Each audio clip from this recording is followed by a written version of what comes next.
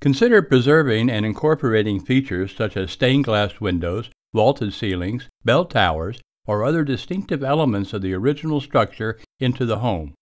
Meet with professionals about reinforcing the foundation, addressing load-bearing walls, and ensuring the building meets modern building codes and safety standards.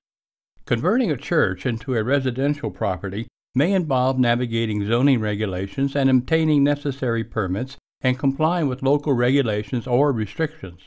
You want to optimize the layout to create functional living spaces, incorporating modern amenities while respecting the building's character and striking a balance between the historic and contemporary elements.